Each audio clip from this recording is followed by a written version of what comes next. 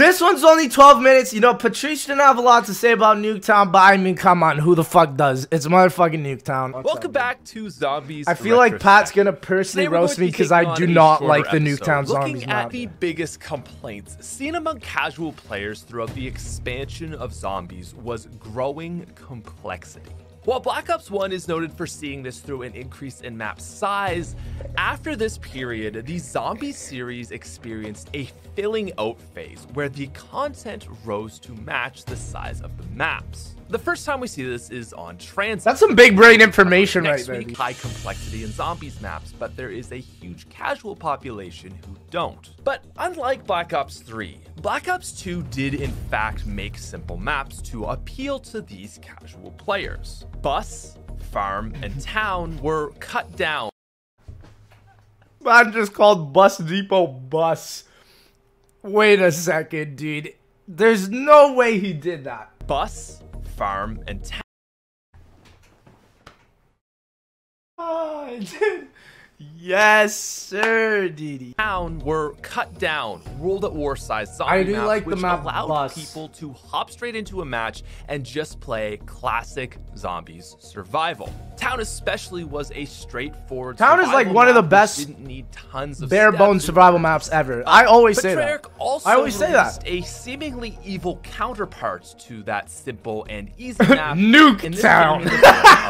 I better hear this metric. Reasons, I actually aim to make a case for this map today. This man brought out the briefcase. Bro, he brought everything. This man brought the suitcase. He brought his lawyer.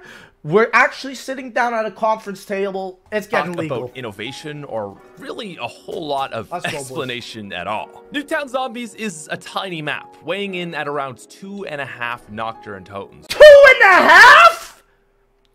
2.5 Nocturne totens. Same amount of features as Kino or Doris. On paper, it's a plain and simple survival map, but that doesn't mean it's boring. It's quite easily the most condensed, the worst Call of Duty Zombies map ever.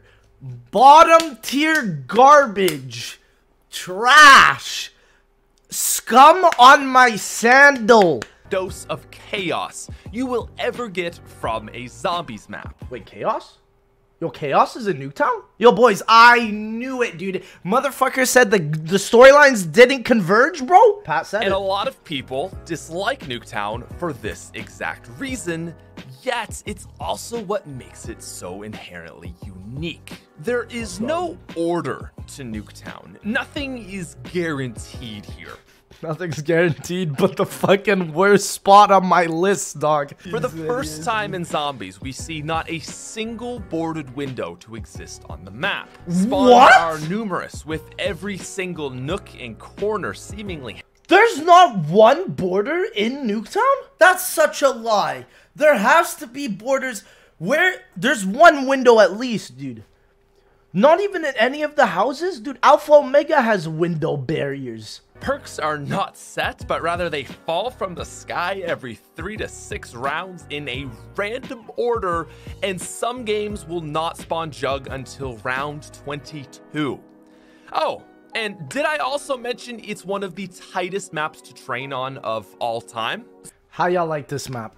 How y'all like this map, boys? Did you just hear that? You don't get Jug until round 22.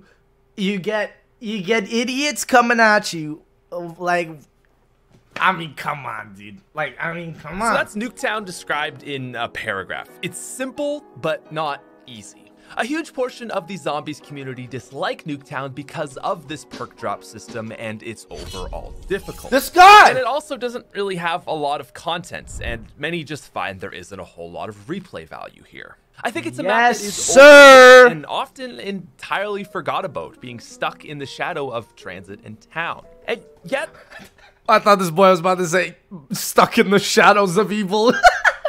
there is actually a group of people who like Nuketown Zombies, and I don't think these people are crazy at all. There is some real value I do to this think map, they are crazy. and let's shine a light. There's no value. So as a standalone, Nuketown, but also brings up the overall quality of Black Ops 2 Zombies. This is because Nuketown adds range. I've often said before that Black Ops 2 Zombies is the best overall game, not because it has necessarily the most complicated maps, but because it provides the player with the most unique number of experiences. So where's your range here? Let me tell you, dude. Let me tell you, boys. Let me whip out the measurement stick. Your range is about from the letter A to the letter Z, dude. That's about range. That's about as much range as you're getting on the Call of Duty Zombies map. To contrast this, in terms of overall content, Black Ops 3 I never freeze, but Nuketown has does, the bro. better maps. Yes, but Goron sir. Krovi, Drak, Shadows of Evil, Zetsubo no Shima, these maps all exist on the same frequency. They're heavily storyline-based maps with deep levels of complexity and relatively similar difficulties. While visually and thematically, these underlying similar Jason Blundell energy to them. And I think if you've played a lot of Black Ops 3, you know what I mean. You could play one of them and you'll get an idea of what every other Black Ops 3 Zombies map will be like. I would say that Black Ops 3 DLC falls in a similar boat, but to a lesser extreme case. Black Ops 1 certainly has that a unicorn reticle? What the heck is that? BO2, however, does this the best, and we'll be exploring this idea a lot throughout Black Ops 2 Zombies. Is this Ancient Evil? No two Black Ops 2 maps are the same, and Nuketown is part of this. Nuketown Zombies is unique, and there is nothing in the entire Zombies catalog that can come remotely close to providing you with such an experience. So how does this map play? I'm an Adam! How is he back? How is he back? I didn't even notice. This man came back. Did Adam, wherever you are right now, I will pick you up, dude. Nuketown Zombies can be a ruthless map, and even small distractions will result in a down. I would... In the span of like 6 seconds, this man has downed 4 times. Every clip, this is like the same word, dude. Describe single-player Nuketown as ordered evil. Stop. While it's absolutely ruthless, Stop. Please stop. Please stop, dude. It is at least incredibly straight. Please stop. Dude, this editor is so ruthless. This is so ruthless. He's about to die again. The main... Disrespect.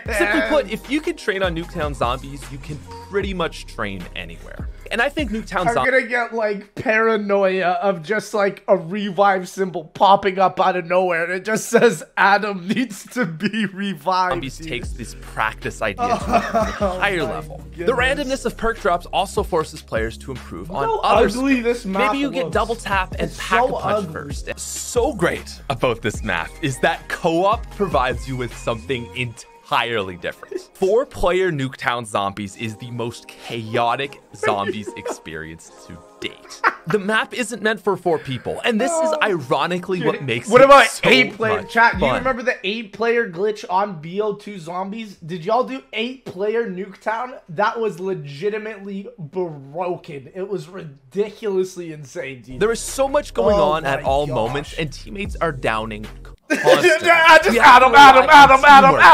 Picking each other up, and it is just a fun experience. Especially when there's no jug, it really just creates this particularly unified game. You expect your teammates to go down, and there's no shame in that number even reaching into the evil. Dude, this is Adam's video, dude. This is Adam's come up right here. I'm just realizing it, dude. I'm just realizing it. He's gonna come up. And I gotta say, for what it is, Nuketown Zombies also delivers some surprisingly good storyline, Easter eggs, and atmosphere. Love or hate the perk system, it's really exciting to hear the nukes exciting storyline siren and see a perk come crashing down the map. There's also 3 Easter egg songs attainable on this map. On Route 5, you can hear the Green Run bus, and if you knife the bunker, Marlton, who is part of the transit crew, can be heard. Best of all is... Please, for my sake, Do not knife the bunker, dude. The game sets up the map to coincide with the events of Moon from the previous game. Every couple of rounds, players can hear Richtofen working through his grand scheme until he gains control of the zombies. I will admit, the blue eyes 25. thing on This Nuketown then is a results in nice the touch. zombies' It's eyes a nice turning blue touch. and a change in the mystery I box do like song. this. And of This course, I do like. finally, when the player gets game over, one of the missiles that are sent from the moon in Black Ops 1 lands on Nuketown. We literally cool. get, just like every other map in Black Ops 2, it serves a purpose. Does Die Rise really serve a purpose? I mean, come on. I think everybody would have been fine without that map. Origins That's is a trying to push giant, something that just challenging ISNT quest there. map with Well, extremely deep gameplay. Buried is a beginner quest map. Buried great is for the learning the, best ropes Victus and map. attempting Yes, challenges. sir, it is. Mob of the Dead is a cinematic masterpiece with the best characters, storyline, and atmosphere. Die Rise is admittedly a horrible show, but serves as a great high round attempt map. Die Rise is a fucking piece of trash, but yeah, you know, like, you can still use the solidifier. It is a chaotic mess of a Oh map my that gosh. somehow manages to make for a fun, casual experience with friends. Bus Depot mirrors Barebones Knocked, Farm resembles... What is he saying, Bus Depot here, and then before he just says bus? Like, I don't know, dog. Chino, Like, Numa, what? and Barucht, and Town is a condensed Kino or Jerice, quite easy and perfect for casual zombie survival. And then, Nuketown Zombies fills the one missing void. A challenging survival experience, perfect for both casual hardcore players and teams looking for spice. Black Ops 2 Zombies We do love that benefits from this spice. challenging survival map as it adds to its range, and I think Ooh, Black Ops big 3 outro really here. suffered from not having anything like this. 5 of the 6 maps in that game are extremely complicated, and the only one that isn't is a remake. No matter who you are, sometimes you just want to train and chill rather than having to do 1,000 steps to open up Pack-a-Punch. Nuketown, and Town for that matter, give Black Ops 2 depth. Zombies needs both simplicity and complication to appeal successfully to all groups of players. My final rating for Nuketown Zombies is a 7.8 out of 10. I guess. But, like, honestly, what made that video was Adam.